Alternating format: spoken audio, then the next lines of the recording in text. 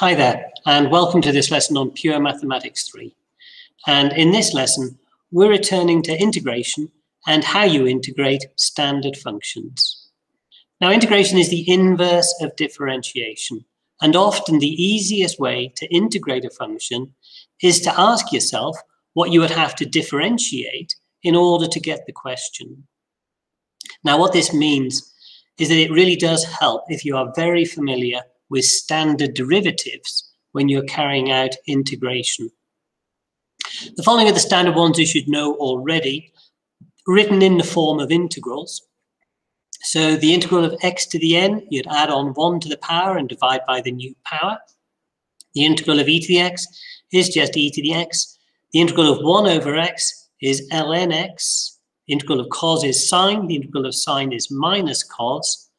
And then these four you more frequently see written the other way around. If you differentiate tan, you get sec squared, which means if you integrate sec squared, you get tan.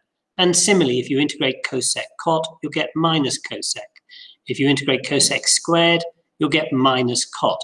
And the integral of sec tan is equal to sec x. Now, all of these need to be in your mind or written on a piece of paper in front of you as you go through the questions today. First of all, find the following integral. There are three functions here. There are three different standard integrals from the previous page, but have a go at doing this yourself first. So pause the video and come back to me again when you're ready. Okay, let's have a look at this. We'll do it one term at a time. First of all, it does help with the minus 4 root x if you write it as a power, because the standard formula uses a power. So 4 root x is the same as 4x to the half. Integrating 3 sine x will give us minus 3 cos x. Integrating 5 divided by x gives us 5 log x. And integrating this is the more fiddly one. The power goes up by 1 to 3 over 2, and we need to divide by the new power, 3 over 2. And that will give us that. And tidying up this, 4 divided by 3 over 2 simplifies to 8 over 3, x to the power of 3 over 2. And always remember to add on the arbitrary constant whenever you do any integration. Okay, example 2, find the following integral.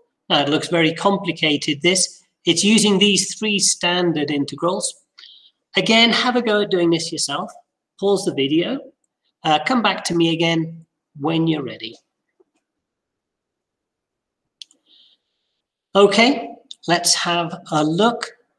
Now, as well as needing to be very familiar with these standard integrals, you also have to be very good at using the chain rule to do these sort of integrations. Integrating the first term, well, if you differentiate sec, you get sec tan. So integrating sec tan, we do just get sec. And that is just 10 sec x, no complications there. But with the second term, we've got 5x, not just x. That means when we integrate this, the cosec cot will integrate to give us minus cosec. So we'll have minus cosec 5x. But then you have to imagine differentiating that. And when you differentiate it, you do get cosec 5x cot 5x. But using the chain rule, you'd also have to differentiate the 5x. Which means that we would multiply by 5 when we differentiate that. That means when we're doing the integration, we need to remember that, and we have to divide by 5 to cancel out the multiplying by 5 that we would do if we were differentiating using the chain rule. So do take care with that. And something very similar happens with this as well. So when we integrate the cosec, we do get minus cot. So we'll get minus cot 3x minus 1. But if we were to differentiate the cot 3x minus 1, we would times by 3 using the chain rule when we differentiate the 3x minus 1. Because when we differentiate this, we'd need to multiply by 3. It means when you integrate, you need to remember to divide by 3 to cancel out the 3 that you would multiply by if you did differentiate using the chain rule.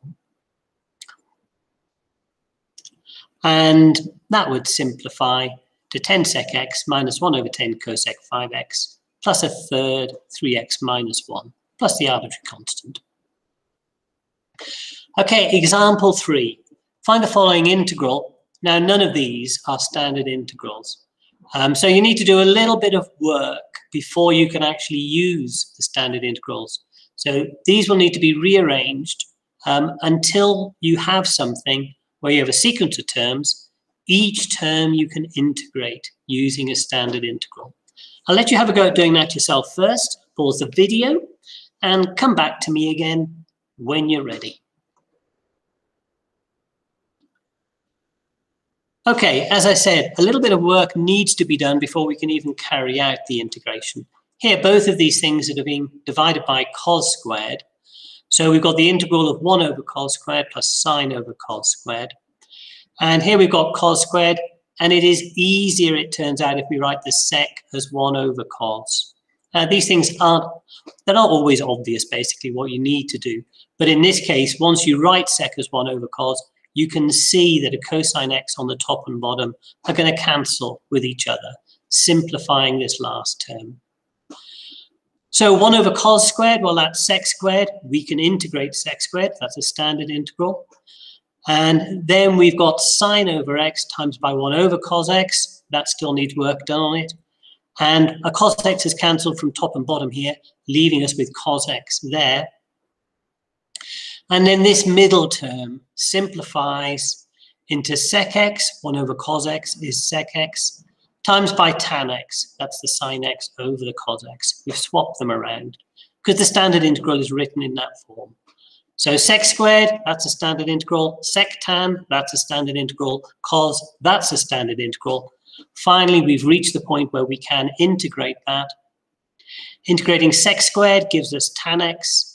Integrating sec tan gives us sec x, and integrating cos x gives us sine x, plus the arbitrary constant.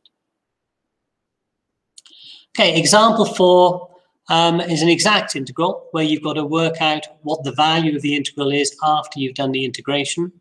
Now, both of these are standard integrals, but again, walk carefully with the chain rule when you integrate them, and then put in the limits. Okay, have a go at this. Pause the video. Come back to me when you're ready. Okay, let's have a look. So integrating sec tan gives us sec. So we will have sec 2x. Now, when I differentiate sec 2x, differentiating the sec gives me sec tan.